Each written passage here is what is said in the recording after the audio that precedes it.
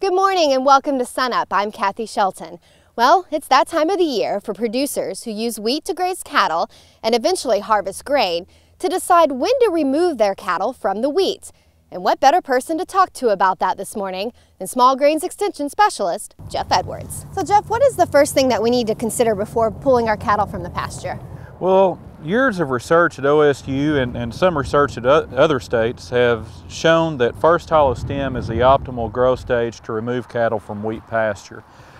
We used to remove cattle based on calendar date, March 15th, but we found with years of research that that was really too late. In some cases, it was as much as a month too late to remove cattle from wheat pasture. So first hollow stem is when they need to come off the wheat pasture. So when does first hollow stem occur? Does it occur at different times? It does. There are things that influence it. The warmness of the winter that we had can kind of influence it. This has been a very cold winter, obviously. The planting date influences it. Also, variety influences it. We have some varieties such as Overly that are very early to first hollow stem, and we have others such as Endurance that are up to 3 weeks later in first hollow stem. Most of the time in Oklahoma, first hollow stem occurs between February 15th and March 1st. Okay, so folks need to be getting out there now then and taking a look. Now's the time to start checking. Even though it's been cold, those wheat plants got quite a bit of growth on them during the winter. All right, so what do we need to look for? You're going to show us what Well, we need to check in a non-grazed area of wheat. That's important because if you just check in areas that were grazed, the wheat will never reach first hollow stem, or it'll reach first hollow stem much later. Then you need to actually pull the plants up, because at this time of year, the growing point of the wheat is actually still below the soil surface. So I carry a garden spade with me here, pull the plants up, and hopefully we'll warm up in a few weeks and they won't be frozen like they are today. Then you can use either a knife or a box cutter to cut the base of those plants off. Take the largest tiller and split it open and see if there's any hollow stem present. And in this case, there's not any hollow stem yet.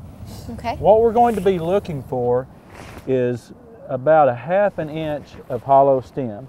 And that's about the same as the diameter of a dime. So if we have a hollow stem equivalent to the diameter of a dime, then we're at first hollow stem and we need to remove cattle from wheat pasture. So what happens if producers wait and they don't remove it right at first hollow stem? Well, obviously their cattle gains are going to continue to go up, but the wheat yield, the impact of grazing on wheat yield declines very rapidly if you graze past first hollow stem.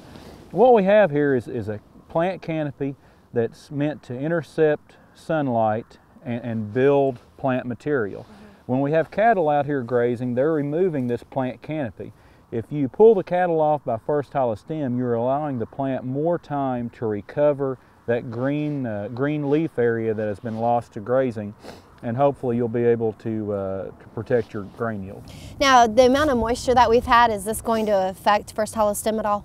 The amount of moisture really won't affect it that much unless it's just extremely dry or extremely wet, so that's probably not going to affect it. However, some things that will affect it is obviously the cold winter.